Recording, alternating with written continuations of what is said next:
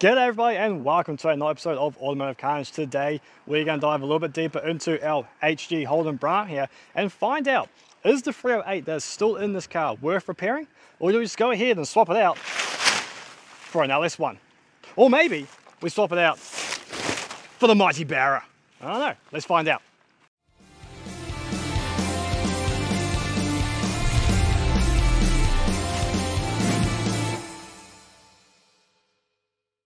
G'day everybody, my name's DJ and thank you for joining us on this episode of Automotive Carnage. As I said before, we're going to dive a little bit deeper into our HG Holden Brougham that we debuted on the channel last episode. Our new project, well, I say new, but this car is actually 53 years old. That is absolutely amazing for it to be in such a great condition, considering it's 53 years old and we actually have no idea how long it has been sitting out in the bush. So if you remember from that episode, which was an absolutely overwhelming positive response, I thought we'd better dig a little bit deeper and show you a bit more that's going on with this car. So we're going to start with the 308 that is in here. If you remember, it has a hole in the sump. So we're going to rip that out and see if the damage, strip it down as best we can and see if the damage is repairable or if the block is going to be thrown away. Now, if it's going to be turfed or if it's uneconomic to repair, then we have these options in front of us. Now, don't worry, stop freaking out. We're not going to put the Barra into this amazing car. You've all said in the comments below the last video how much you want to see this thing restored back to original condition, and more on that later as to why that may or may not be an option. So I'm leaning towards an LS1. Now, I'm not a huge fan of LS1 conversions, mainly because they've just been done. And they've been done because they're a great engine and they make awesome power for a relatively cheap price. So this is out of a WH Statesman. We got the whole car for 400 bucks and all I wanted was that part. I mean, as much as I don't like pulling LSs into cars, when you know it's 400 bucks, you're stupid to say no. So anyway, let's get this bonnet off and start diving in and see if we can pull this engine out. Here we are at the business end of our Holden Brougham, and in front of you we have a fantastic 308, which when we look at the engine code is a 308H, so it is a period correct engine, which is absolutely really good and does lead towards the idea that this may be the original engine to this car. So that's really awesome. So today we just want to try pull this out, and as you can see it's been cannibalized quite a bit, so it actually means it's going to be fairly easy. All I've got left to undo is the engine mounts, one on either side. The transmission's already gone, the exhaust has already been chopped off, all the linkages for the carby's gone because, well, there's no carby. And so we've got a couple of power steering lines here that we just cut through those. And that's about it. And in actual fact, I think the rubbers are so dry and cracked on the engine mounts, I don't think we have to undo the bolts. So we'll get this bonnet off, we'll take it off nicely, we'll get the forklift in here, and we'll just try to lift this out and see what stays behind. Let's get into it.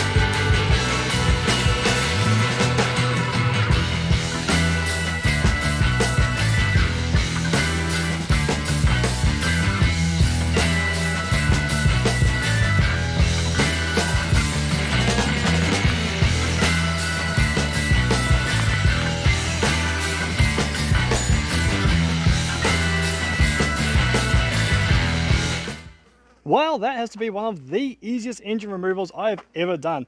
I mean, someone else has already done all the hard work by removing the transmission for us and disconnecting the exhaust and the drive shafts. And look, the weather has even completely eroded these rubber engine mounts just as I thought they would have. So there's still a little bit of sponge. They're not as hard as I thought actually, but they are completely knackered, so we didn't have to undo those. And now, we'll get out of the sun here, we have our 308 out and hanging in all its glory. So I haven't looked at this yet. I thought, why not look at it together for the first time? So this is the first hole that I was telling you guys about. So yeah, the sun's pretty low, so sorry about the shadows, but that is pretty nasty. Now, what's good though, is there's no visible cracks, although it is pretty dirty, and no visible holes in the block itself. So that's good. We have a lot of rust here, so this has been through a few floods. So that means, so I'm actually surprised the floor on this is so good if the sump is looking like that. So I reckon the wireframes will be cactus. Let's have a look on the other side here. Dizzy's gone. We still have a flywheel, bit of a wasp nest going in there. Okay, we're going to get these on the engine stand. We're going to have to clean up these holes here, so I'm not going to have to strip this down as soon as I thought. We're going to do a bit of tidy up first. Okay, over this side. So, now look, there we go. Another massive hole from engine parts that tried to get out. So yeah, something's definitely gone on at the backside, the rear, I should say, of the crank. Very interesting. We got a crack through the manifold there, by the looks of it. Otherwise, they appear to be in okay condition. Again, we've got more rust right across the front there of the sump. Underneath is okay. So yeah, frost plague, yeah, that's okay. Not too bad. So I'm really stoked about that. I was really worried that there's going to be actual holes in the block itself, but this may be savable. So we'll get it cleaned up a little bit, get it on an engine stand, and then we'll start stripping it down. Alright folks, here we are. We have our engine sitting on its back at the moment. We've loosened off all the sump bolts, and we're going to pull this off and see what all this damage at the bottom here is all about. Now, yes, I did say that I was going to put this onto an engine stand and do it that way, but then I realized that I actually don't have any of the correct size bolts to be able to bolt it on and secure it down safely. So this will do for now. Actually, after looking at it, all we really need to do anyway is to take the sump off, and that should give us an idea of what is happening under there in the rotating assembly.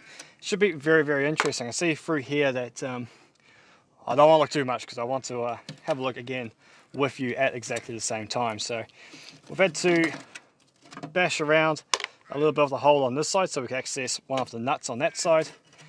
So I'm just going to go around now. I'll just quickly undo all these bolts.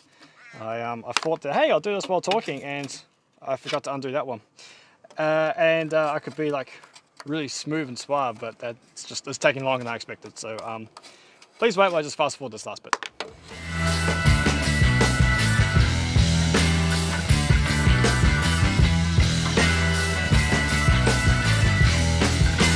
Alrighty, that is the last bolt out of the sump. So hopefully a gentle tap, and we should be able to get this off. Oh, I don't think we're going to need to tap it too much.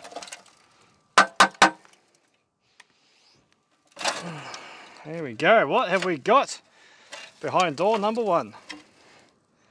A lot of... Whoa! Whoa! Okay. That's not where you put your conrod. Wow. That's cool. Okay, let's start number 1. Looks good. 2, good. 3, good. 4. Yeah, wow, look at the pickup. Oh my gosh.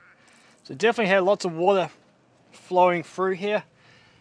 These all look good. Still see a cam in there. And then, yeah, wow. What has gone on here? So the very last piston, or last conrod, sorry, has just exploded. And there is bits of bearing. Like there's a collar pin, anyway. What are these? Is that a part of a liner or a part of a piston? I'm not too sure there. Rightio. Yep, conrod bolt. Wow, just all sorts in here. So yeah, there's the actual conrod, and that is munched, absolutely munched. Fantastic. Don't know where the piston is, unless that's the piston, or degraded into these tiny little pieces. Could explain why, yeah, there's lots of these rounded big chunks of metal like this. Right, so can we see, let's get, anything else in here of interest? No, just lots of rust in there. Wasp nest, yep, cool, that's what everyone needs in their engines these days. All right, let's get a torch and see if the piston's still in there, and see if we can figure out if the sidewalls are any good. Timing chain looks good. That's nice and clean. Yeah, the piston is still in there, so can you guys see the piston in there?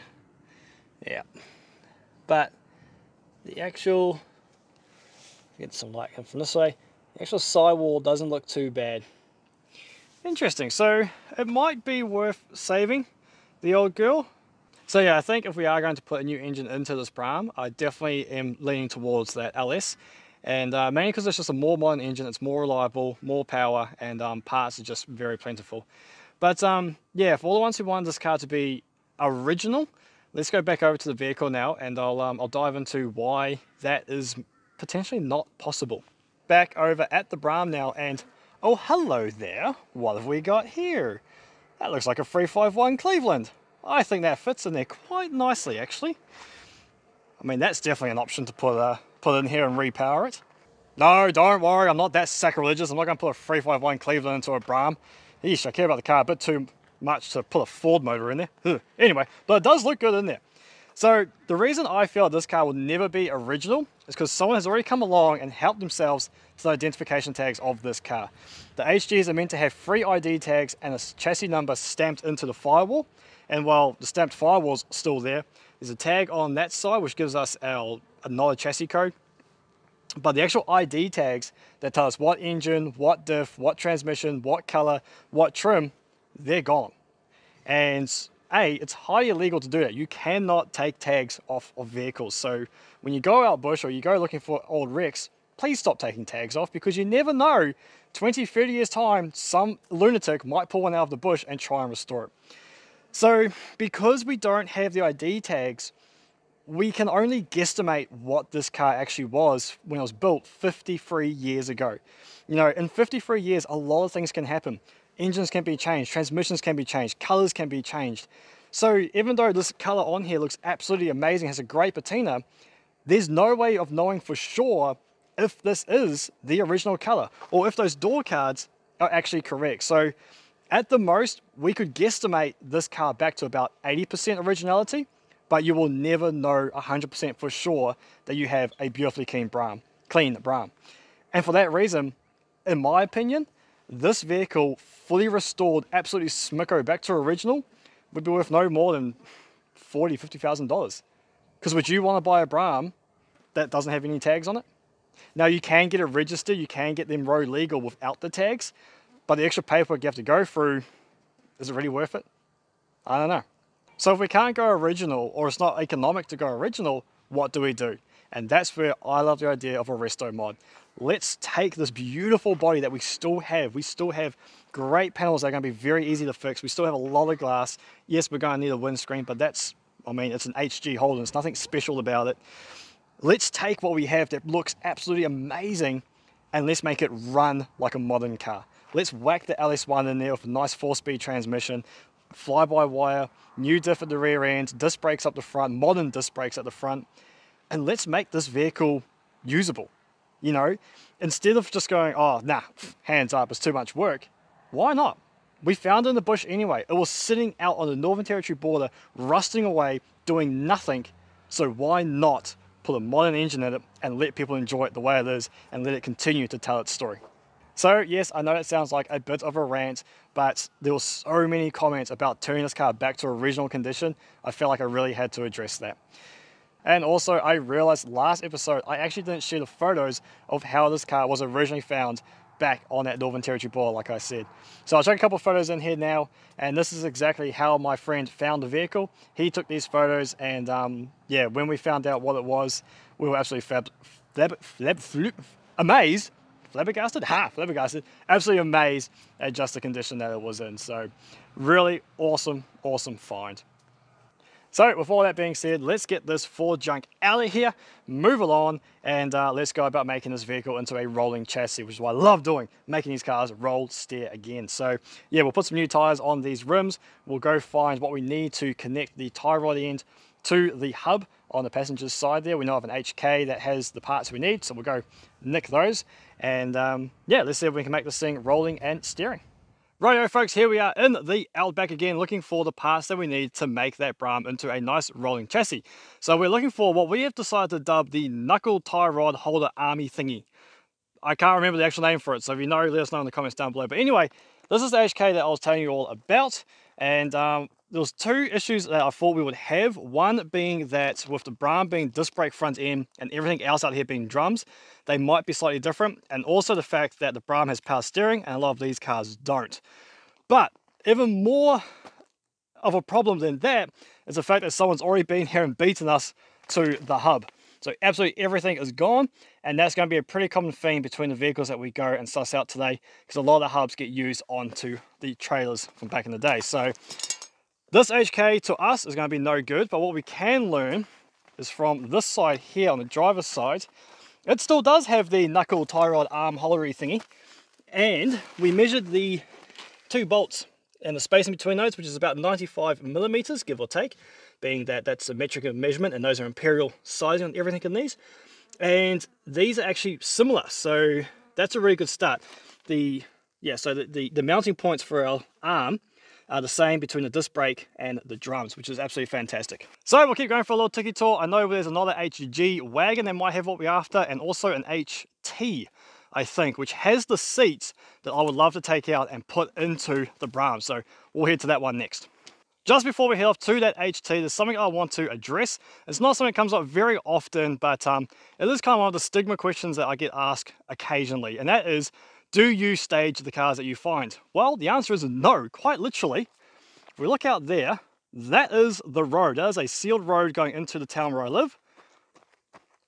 There's the HK. So, you know, I didn't put that car there. The cars that I find, they are as we found them. If I do work on a vehicle that we put in a certain position, I'll let you guys know for sure. Anyway, let's go to the HT. Okay, here we are at the second car, and what I thought was an HT is actually just another HK, so my apologies there. Anyway, we want a few things off this car. As you can see down here, we still have the knuckle in place, and it does have the knuckle tie rod arm holdery thingy there, so we're going to jack it up out of the mud and grab that. But also, what we find in this car is these seats, which look like pretty standard HK, HT bucket seats, until we do that. They're Monaro seats, so we're definitely taking those home. Whether we take them home today or not, I'm not too sure. We'll see how hard they are to actually get out. And the foam's obviously gone, and the springs are a bit how you going, but we do know upholsterers. So Dan, you're going to help me recover these seats, I reckon. Anyway, we'll get into action here. We'll jack this up. We'll get the part that we need. It should only be 3 nuts, you know, famous last words. Got a couple of helpers here. Got Tim and Jaden with me, so they're going to be the extra people you see hovering around. But first things first, someone's literally on a Holden, so we're going to have to move that first because it's right in our work area. Anyway, let's get into it.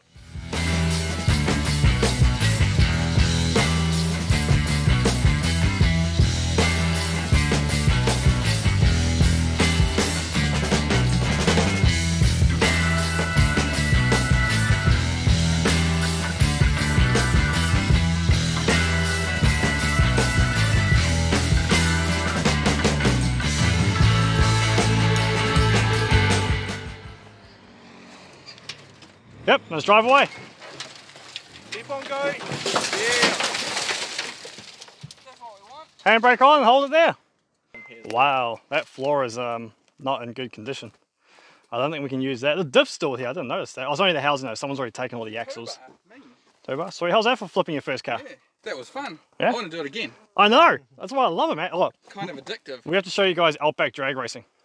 Sounds good to me. Yeah. Anyway, back to the job at hand. Let's get seats out.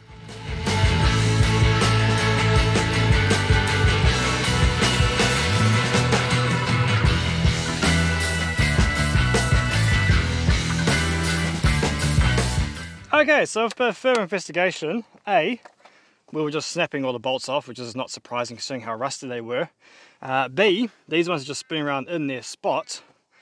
But more importantly, if we come over this way, the actual frame itself is so worn out and rusted that by the time we get them out, there's not going to actually be much of a seat base left to use. So unfortunately, they will just sit here and return back to Mother Earth.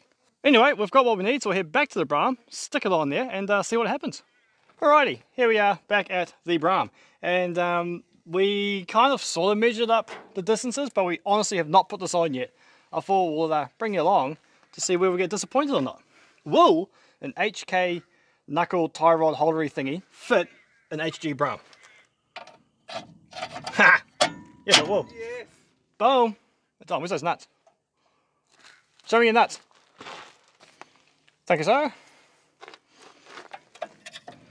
I love having a near endless supply of car parts in the bush, of all places. Oh, cool. Let's just turn the whole bolt. So the bolts that hold it all together have let us down and they're just spinning around in the spot. So we're going to have to take the caliper off, take the hub off so we can get a socket onto the end. We need that just to clean all the gunk out. Alright, side cutters to pull it out, and we'll probably need a shifter. Hopefully there's one in there. There might be some over there. This one might want the stronger. No. This is weird. Nothing's ever loose in the bush, man. So good. Everything's always a bloody struggle, but these Holdens, it's like they want to fall apart. So good. They were like the bee's knees back in the 60s. Oh, there's still grease in there. Winning. Alright, so the problem we're having now, it's going swimmingly until this point, where the thread on the actual tie rod end is just destroyed. So I don't have imperial size free cleaner. I don't even have a wire brush, I don't think. No, so we're just gonna pretty much ram this nut on until it's on. And I'll regret that. Future me will regret that. Now, after about 45 minutes of playing with that thread, we finally got this. Let me bring you in and show you what has happened. So we managed to get it on. It is on upside down, but you know, it's on now. So that's the main thing. That's not going anywhere, which means we now have steering. Luckily, a good friend of mine rocked up. He had a UNF die nut, which helped out considerably to clean up that thread. So without that, we will still be struggling multiple hours later. So the next thing to do is get these rims and get some tires on it. But as you can see, sun's starting to go down, so we might leave that for another day. But next time you see this, it will be sitting nicely on its wheels and actually able to steer.